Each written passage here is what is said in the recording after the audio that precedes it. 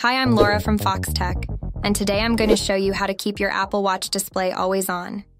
If you're looking to make sure that your watch display stays visible at all times, you're in the right place. Let's get straight into it. First, you'll want to open the Settings app on your Apple Watch. Once you're in the Settings app, scroll down until you see the option labeled Display and Brightness. This is where you'll find the settings you need to enable the Always On feature.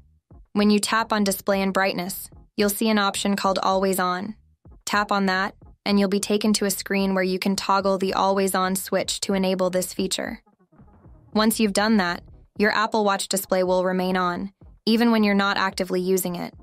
Additionally, you have the option to adjust some extra settings related to the Always On feature. You can choose whether or not you want to show complication data and show notifications while your display is on.